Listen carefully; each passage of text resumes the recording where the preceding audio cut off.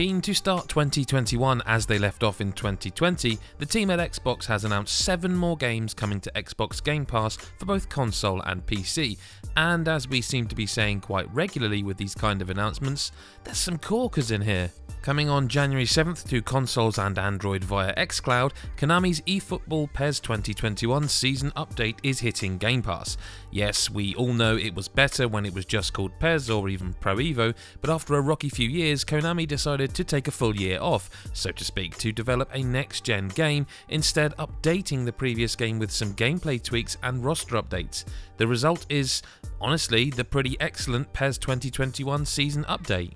On the same day and for the same formats, Warner Bros. And NetherRealm Studios are giving the gift of superhero fighting with Injustice 2.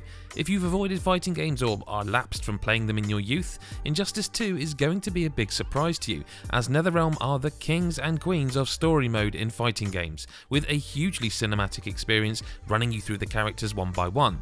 It's a game with a robust online mode too, and plenty of guest characters if you want to get in deeper with it. On January 14th, things get very loot-based as Torchlight 3 is coming to consoles and Android. And look, while Torchlight 3 didn't get the rave reviews we were hoping for, it has a core gameplay loop that we can get behind. And hey, it's in Game Pass, so giving it a try might be a no-brainer here.